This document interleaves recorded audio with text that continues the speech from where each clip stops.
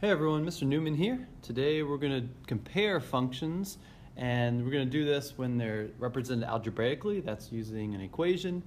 Graphically, that's on a graph. Numerically in tables, that's when you have a table. And with a verbal description, and we need to be able to compare between different functions even though they have different representations. So, let's read this first one. The Metropolitan Zoo recently celebrated the birth of 2 new baby pandas. Oh, I love pandas. Well, Mochi, the panda cub, has been measured and weighed each week since she was born, and here is her weight. And then Mochi's brother, Kappa, his weight is charted on this graph. So let's answer some of these questions.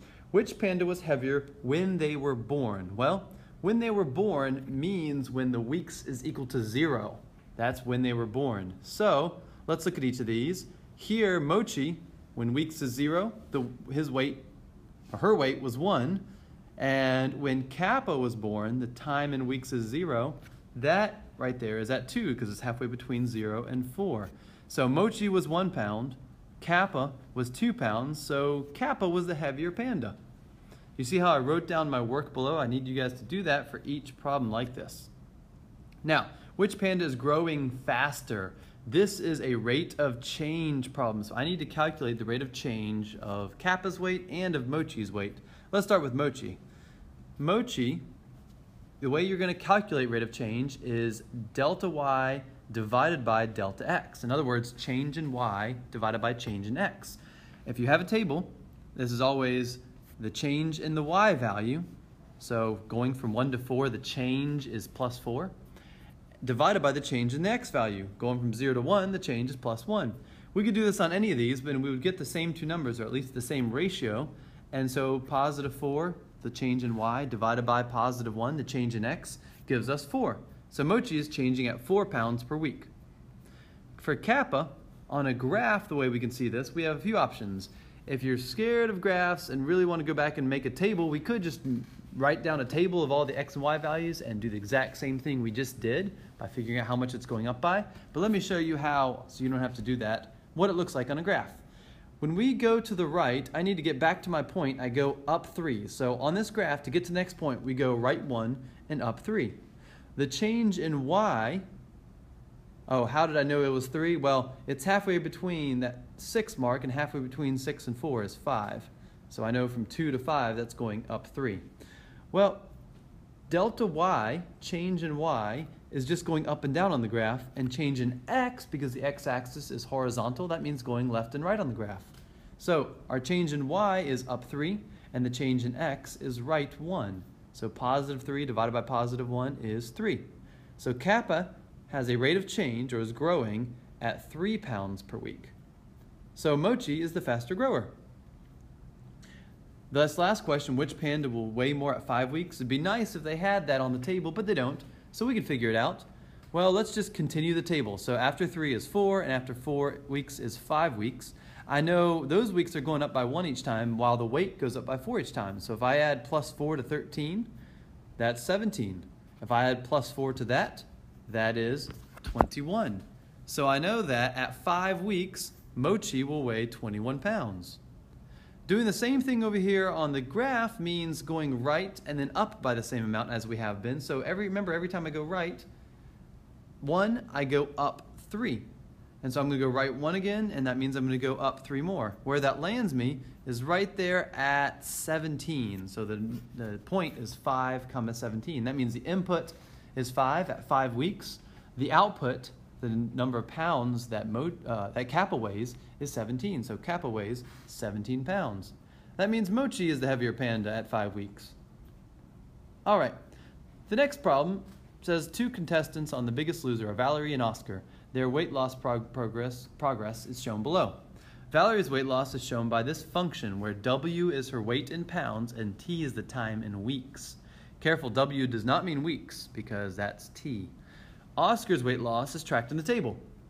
So who weighed more at the beginning of the show? Well, beginning of the show, that's when weeks is 0. That's when the input is 0. So what I'm going to do is I'm going to take weeks as 0. Remember, this is T in this case because they told us T is the time in weeks. And I'm going to plug it into our function here. So W equals 235 minus 2.5 times our input. If we're plugging in 0, I'm going to put a 0 right there. Well, 0 times 2.5 is 0, and so we're just left with 235. That means that Valerie started off at weighing 235. On the table, it's a little easier to see Oscar's weight at week 0. That is 247. So Oscar weighed more at the beginning of the show. But who is losing weight faster? To answer this, we need again to figure out the rate of change.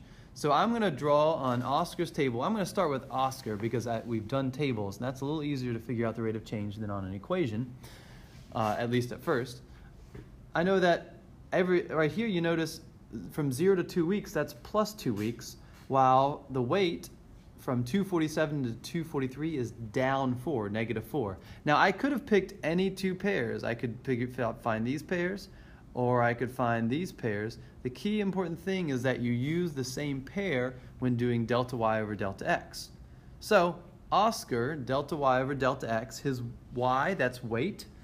The change in y is negative 4 because the weight is going down 4, while the change in x is plus 2 because the number of weeks that passed is 2. And so negative 4 divided by positive 2 is negative 2. And that means that Oscar is losing pounds at 2 pounds per week, or he's getting negative 2 pounds per week. Valerie, on the other hand, I'm looking at this graph, I'm going, what in the world? Well, or this equation, let's make a table out of it so we can make sense out of it. So I'm going to put in this table, I'm going to have the x value, t, be the input on the left, and I'm going to have the output, the weight, or the y value, on the right. And I'm going to plug in 0. Well, really, I already plugged in 0, right? When the time is 0, weeks is 235. Let's plug in 2, because we did the same thing kind of for Oscar. So when 2 weeks have passed, what is Valerie's weight? Well, when we plug in 2 here, 235 minus 2.5 times 2, that's 235 minus 5, so that's 230. So when t is 2, her weight, W, is 230. Now we can find the rate of change. So the change in y, that's minus 5, divided by the change in x, that's plus 2.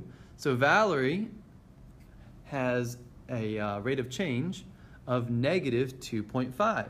That means that she is losing 2.5 pounds each week. So who's losing weight faster? Well, Valerie is, because she loses more each week. Now I want you guys to notice something. This negative 2.5 was also up here. That's because in this equation, whatever is being multiplied by the variable is the rate of change. And once you learn that, you don't have to make a table anymore. You can just look at an equation and figure out the rate of change. I do need to include the negative because she is losing 2.5 pounds each week. That's very important. All right. Let's get this last problem started. I'm going to have you guys work on it in groups in class. So, there are 3 trees here. Mr. Rich planted a crop of money trees in his garden. I would love to have money trees, but of course my name's not Mr. Rich. Maybe that's why. So, tree A, tree B, and tree C are the 3 trees. Make sure you notice tree A. Just because it doesn't have a table or a graph, it has a description. It is still one of the options. And the first question is, which of the trees is growing the fastest? Well, fastest, speed, that's rate of change. So I need to find the rate of change for each of these. I'll do that for the word problem here. He says the first tree was 5 inches tall when he planted it, and it has grown 4 inches every month since being planted. 4 inches every month means 4 inches per month. That is the rate of change, 4 inches per month. So A is growing at 4 inches each month. For B, what you're going to do is you're going to do just like we did before, delta y over delta x, and the change in y is the height, how much that is going up by, and the change in x is the number of months that are passing. You fill in the rest of that. And the last one, C, that is from the graph here. That's going to be our slope, or our change in height divided by change in width. So, or rather, I should say rise over run. So delta y is how far up you go, and you guys can figure it out that and calculate that. And delta x is how far right you go, so you can figure out that. Notice I just picked any 2 points, but you should get the same values because it's a line, regardless of which 2 pairs of points you picked. I just tried to pick the simplest 2 to calculate. All right, delta y over delta x. Go ahead and answer those 2 rates of change, one from the table and one from the graph. All right, now that you have those answered, let's answer which tree was the tallest when it was first planted. That is when months equals 0. For A, you're just going to have to read it because it says how tall it was. But for B and C, you're going to have to figure out when is x equal to 0. And I want you to answer those 3 all below right there.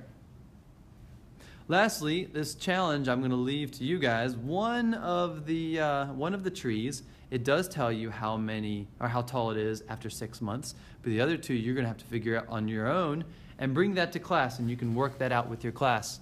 Classmates, I'm also going to leave problem number 4 to be worked with your classmates. So that's what we're going to do when we first get to class, is split into our groups and work on those. Thank you very much for watching.